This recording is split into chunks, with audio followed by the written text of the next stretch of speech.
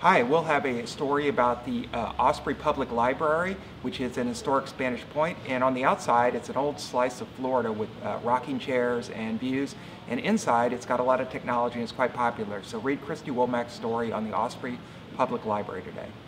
Our All-Area Spring Series continues in Thursday's paper with the softball players, Pitcher of the Year and Player of the Year. The Tampa Bay Rays tried to take the series from the Toronto Blue Jays today. Game starts at 12:10.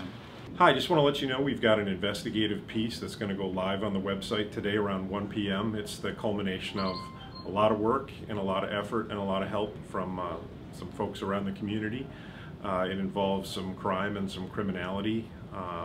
I know you'll find it of interest. Check back at Herald-Tribune.com around 1, and I think you'll enjoy the read. Thanks.